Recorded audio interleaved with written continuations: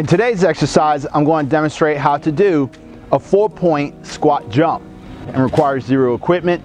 So when performing this exercise, you want to make sure that you can do the squat jump perfect and great squat technique. Now, if you're pondering or hesitating, if you know how to do an actual squat, then I highly recommend you to refer back to corrective exercises when it comes to performing an actual squat, okay? This is an advanced workout.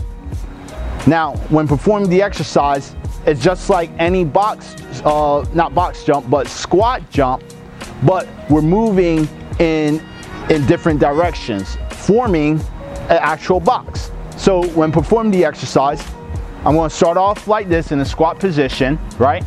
And I'm going to move back, jump back, jump to the right, jump forward, jump left, jump back.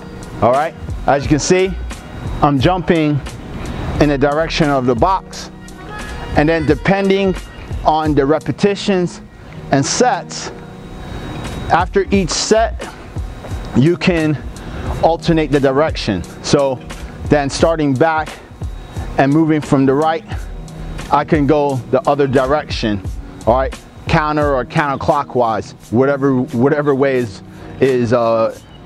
it is, okay? Y'all understand what I'm saying? So, you know, if I want to go the opposite way, I can. That could be set 1, set 2, could be the other direction. All right, just like that.